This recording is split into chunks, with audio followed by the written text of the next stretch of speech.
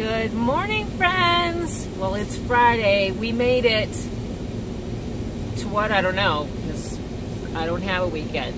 But I just wanted to show you. Don't be fooled though. The sun is out. It doesn't mean it's warm at all. I'm in Iowa, finishing up my last 300 or less than 300 miles to Missouri. But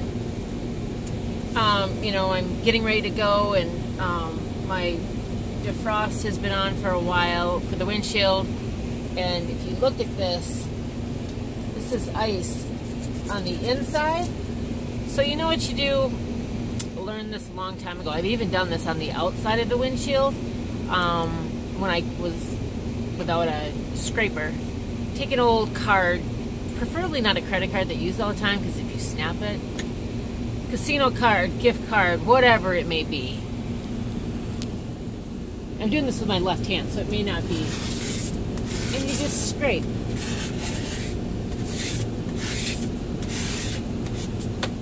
That's all. Now, does it leave a little bit of mess? Yeah, but you know what you do? You just wipe it. It's little small flakes of icy water. So you're all good. All right, guys.